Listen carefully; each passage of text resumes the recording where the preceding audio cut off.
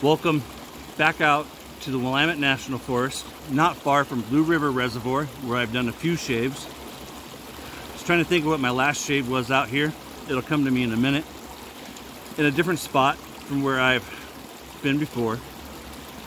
The reservoir is down a ways. We're actually up an old service road, and one of the creeks that lead into the reservoir is fed by Blue River, hence the name Blue River Reservoir. But there's also, of course, I don't know how many creeks. This reservoir is probably 6 or 8 miles long. It's not very wide, but it's very, very long, stretches east to west, kind of ish, and a lot of creeks feed into it.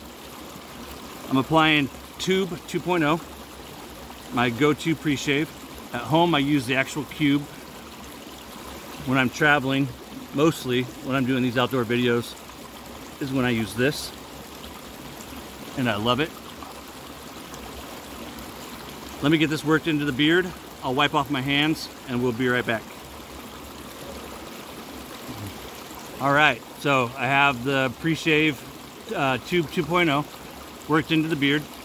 Directly below you, I have a mirror. To my left, my Captain's Choice and my stainless steel. I use this for rinsing my razor off in between passes.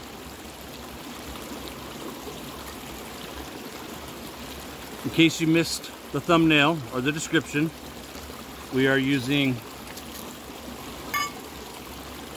Atomic Pumpkin. This is Doug and Fran's Atomic Age Bay Rum with pumpkin spices. This new label first debuted 2020. So this will be the 4th year, 20, 21, 22, 23. Yeah, so 4 years. This is its 4th year being out. Before that, we had this label. This label's no longer in production. I believe I got this one in 2018, and then I picked this up in 21. So this will be 2 years now that I've had it, and I love it. Absolutely love it. This is the CK1 formula base, soap base, which is no longer available. So here in a couple of years, I'll definitely be picking up a CK6, because as you can see, with all the soap that I have, I actually use this quite a bit.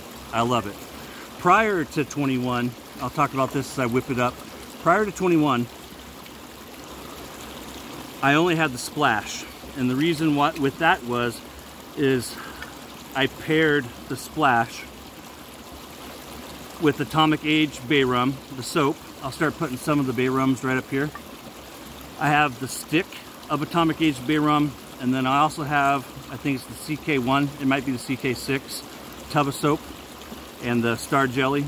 So prior to picking up this a couple of years ago, I just paired my splash with Bay Rums, and I believe it was always Atomic Age Bay Rum, which I have Atomic Age on the back of my left hand. Doug's first ever fragrance was what is now known as his classic Bay Rum. I love it. It is what inspired him to create fragrances. My understanding, the way that I remember Doug telling the story, look at that lather, it's just gorgeous. CK1 is a wonderful base, and I still think it stands up to most of the bases on the market today, if not better. I mean, that might just be the fanboy in me, but there was nothing wrong with CK1, not in my opinion. The CK6 better in some ways. That's not what this video is about. This video is about this killer freaking fragrance. I have the Star Jelly, and I have the solid cologne. I've yet to pick up the EDP. I need to, and I want to. I also have the solid of the Atomic Age Bay Rum, but I don't have the EDP of it. Look at that, just beautiful. Get that mixed in with the pre-shave and it's really going to explode. I'm going to have to add water. I'm using my Atomic Rocket. Here's another unobtainium. The brush is still in production, but today if you buy the brush you get the black emblem with logo on the bottom.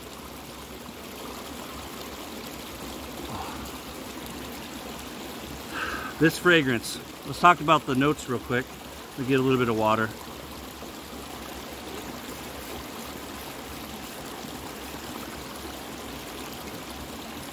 First, let's talk about West Indian Bay, for those who don't know what it is. So you take a bay leaf, right? We're just gonna kind of like a crash course 101. Take a bay leaf and you steep it. Traditionally, we don't know what Doug is using. That's something that he's been very tight-lipped about. He's never told me, and my understanding from what I've seen, he's never told anyone. So what I'll be describing is your typical run-of-the-mill spices that go into your traditional West Indian Bay rum. Cinnamon sticks, patchouli, pine needles, generally like orange or some kind of citrus, and then it will often contain cloves. There is no clove, to my knowledge, anywhere in any of Doug's bays.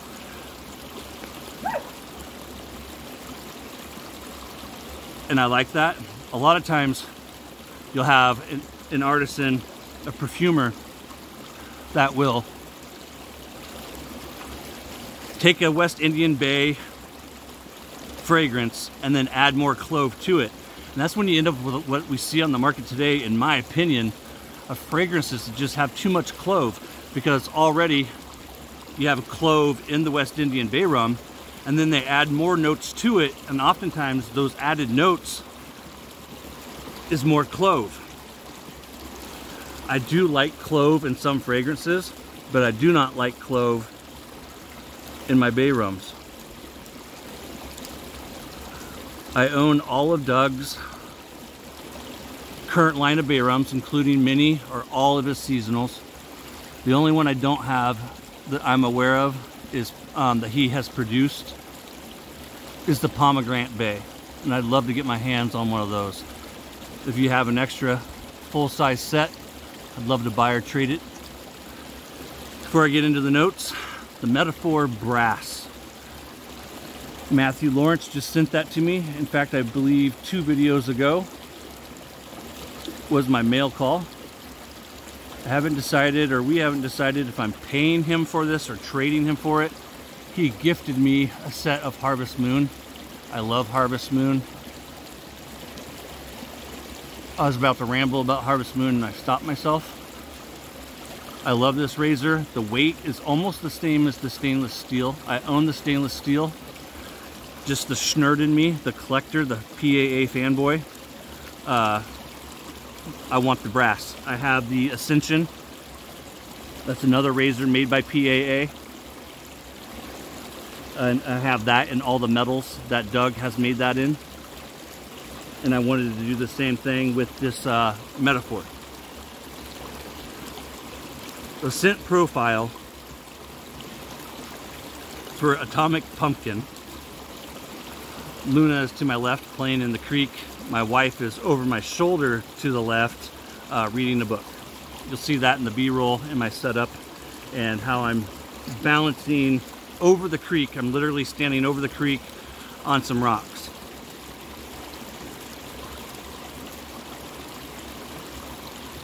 The scent profile. After West Indian Bay, which my understanding is what we find in Atomic Age Bay Rum, we then start running into what you could call the pumpkin notes. I've said this before in my fall winter fragrances video that I did. I'll try and remember to put a link to that in the description.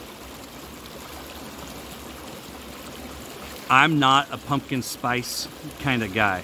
My wife and daughter, they are. They'll buy the candles, buy the mochas from, you know, Starbucks and Dutch Bros. We have Dutch Bros out here in Oregon. Dutch Bros is, think Starbucks, but better. They don't burn their beans. My wife loves Starbucks, so I got to be careful how loud I say that. I enjoy Starbucks. I'm not, so I like coffee, period. However, I don't drink a lot of coffee. I'm a Rockstar energy drink kind of guy. I know that's not good for me. So we take Atomic Aged Bay Rum. From there, we add Moro Blood Orange, allspice, light cinnamon,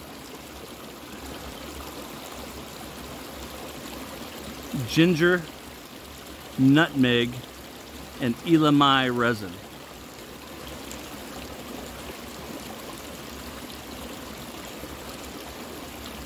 I'm not going to talk too much about what West Indian Bay smells like, other than I'll say that it's masculine. And then from that, I'll leave that up to other videos. I want to talk more about the spices that are in this. Allspice and light cinnamon. And so that means he's just adding a little bit of cinnamon, just a light touch of cinnamon to this. Ginger, nutmeg, elamai resin. Atomic Pumpkin Bay Rum. So you take what is in Doug's Atomic Aged Bay Rum, you take these spices, and then Doug lets that steep for 6 weeks. And that really helps to impart the fragrance.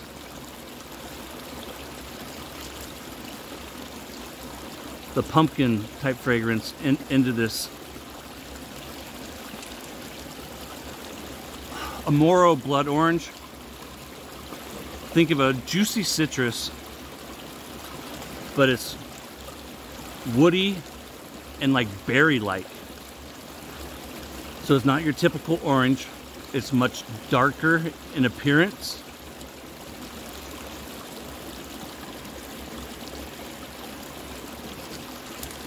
Did I say? First use Treat Platinum, Trick or Treat. That was my wife's idea. See the pumpkin? Allspice, light cinnamon, ginger, and nutmeg. Kind of self-explanatory, right? Been around a kitchen at all, you know those fragrances. Elamai resin. Spicy, peppery, woodsy. So you take a bay rum fragrance, but like I was saying, I am not a pumpkin spice guy at all. In fact, I've tried a few other pumpkin fragrances out there, and they just really weren't for me, and that's because they kind of had that candle mocha latte over the top to it. This is more bay rum than it is pumpkin, if that makes sense. The pumpkin experience in this kind of takes a back seat, if you will. Like, it's not front and center. The bay rum is front and center, and it's a very mellow type pumpkin experience. Now there's some seasonals like Malbolge. I just did an outdoor review of that not a couple weeks ago from Doris Ranch. And I said in that video that that is a fragrance that I can wear all year round. Atomic Aged Bay Rum, for me, it's not the same experience. From September through January, or Christmas basically, I'll use this. But outside of that, I don't. And that's because the pumpkin is enough. It's present enough that it's festive. But it's not so present that it turns a guy like me off. And it's still very much masculine. This is a masculine pumpkin. Yeah. For real, it is. And thankfully it came out early this year, so if you've never tried it and you like bay rums, at the very least you need to grab a $1.25 sample off of the website. If you like Atomic Age Bay Rum and you like pumpkin spice, like even a little bit, you should probably just buy it. I will not profit from the sale of anything in this video. As you can see,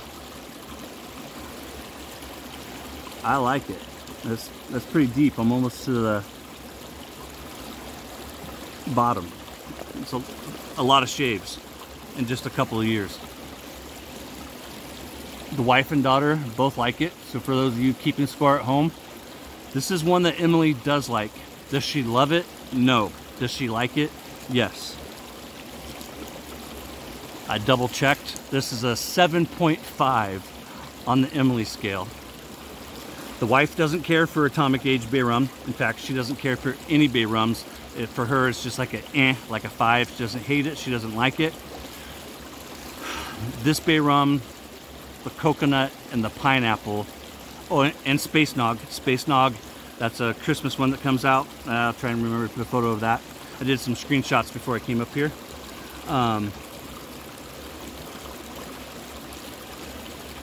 The wife and daughter both love Space Nog. So outside of Space Nog, Atomic Pumpkin, those are the two that Emily likes. The wife also likes pineapple and coconut. But like your Boomtown, I love Boomtown. In fact, Boomtown's probably my favorite. Maybe Magi or Kiramati as well. Two more Christmas, winter seasonal ones. Got some stubble right here and right here. The metaphor is a milder razor. If 5 is average, I give it like a 4 or 4.5 on the efficiency scale. But right here, I did a great job over here. It's more stubbly here, but I think if I leave that alone, it'll be just fine here in an hour or so or less. Let's use the creek to rinse. I'm gonna pause it, find a comfy spot on the rocks, and hand the camera to my wife. See you in a second.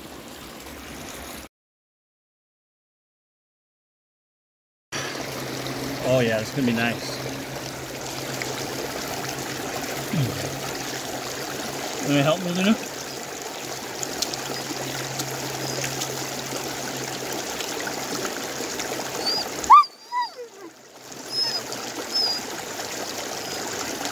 No easy way to do this, guys.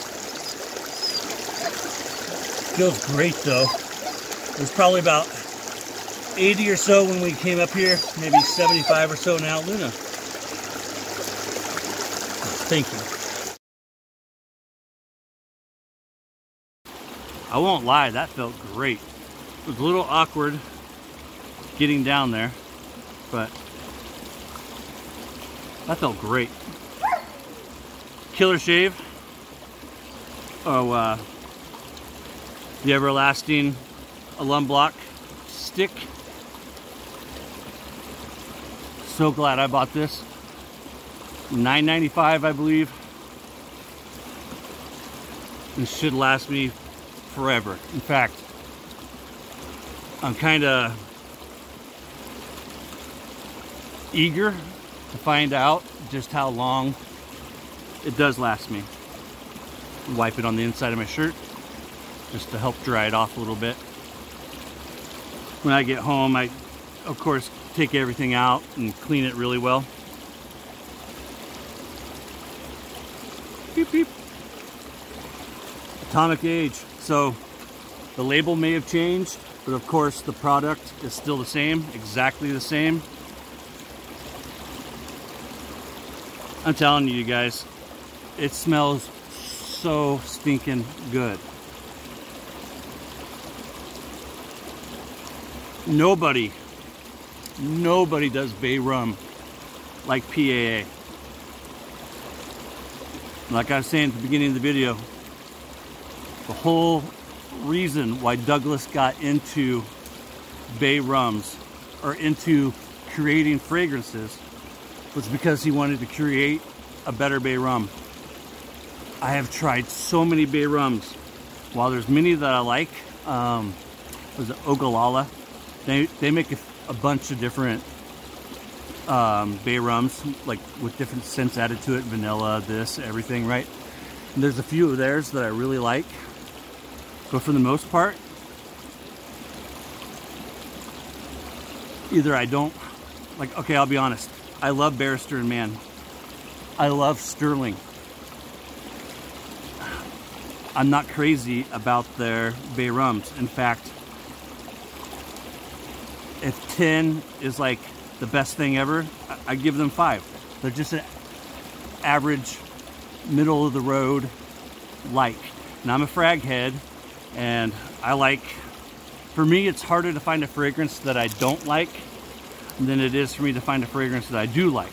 Now, and most people are the opposite. You know, like my wife is that way, Emily is that way. Most people are like that, but I am the kind of guy that it's harder to find a fragrance that I don't like than it is to find a fragrance that I do like. Because when I say I'm a frag head, I mean I love fragrances, and I can learn to appreciate almost all fragrances. So that being said, I do feel that way about these other bay rums.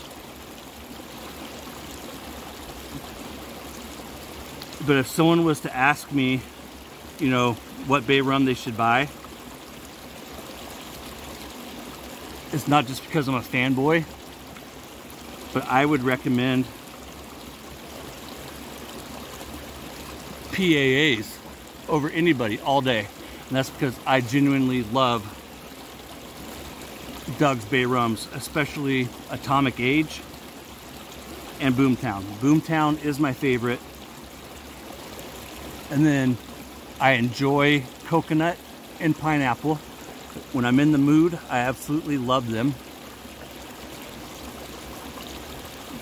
But if I had to pick my favorites from like the ones that are always available, Boomtown, Atomic, Classic, Coconut, Pineapple.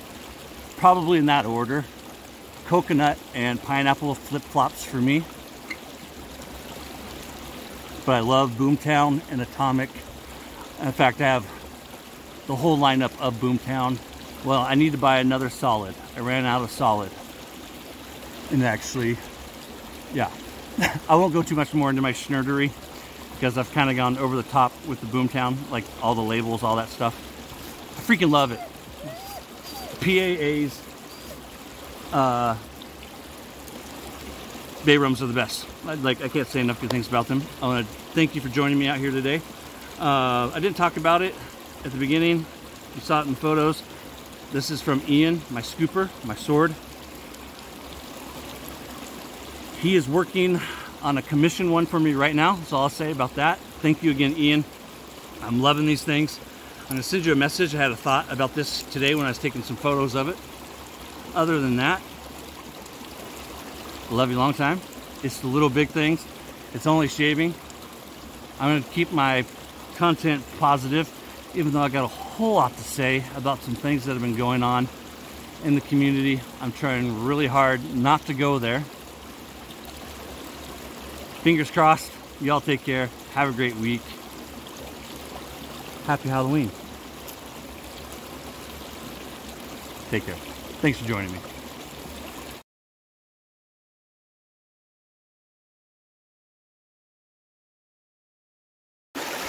Welcome to the B-roll. Have you been glued to the edge of your seat like Luna? Nice catch, kid. I trust that the shave went well. And she goes over and lays down with her mom. My wife's been over there reading a book. Last time I was up here, where I'm standing was underwater. I have my setup on this. I'm going to do a pan out real quick. I have my setup on this giant fallen tree. It almost looks like a couple of trees the way it fell, but I think it's just one. You can see this big rock that I've been standing on. Part of the shave, I've likely been standing on these rocks. I placed a couple of them, that one right there. Might end up actually putting another one right here for me to stand on. My camera has been mounted.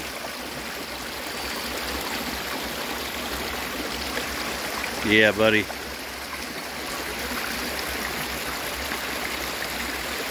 This was ravaged by fire in 2020. And this is September of 23. The forest fire. I'm going to pan out again. Luna, stop.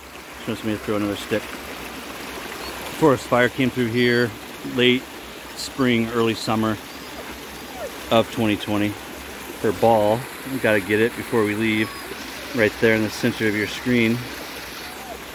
I'm going to move over real quick and give you one more glimpse. So this is just a creek that feeds into Blue River Reservoir. The reservoir itself is fed by Blue River. And this creek actually goes underground, not at the end of your screen there, but down and around the corner it does. The pictures, if I uploaded them to this video, of the soap on the log was taken down there. Our car is up and around that way. My biggest little thing right there. Thanks again for joining us.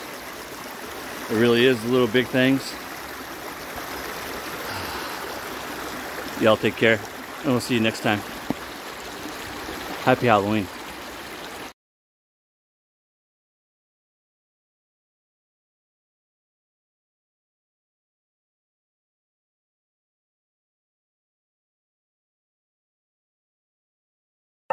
Earth people, hear me and hear me well.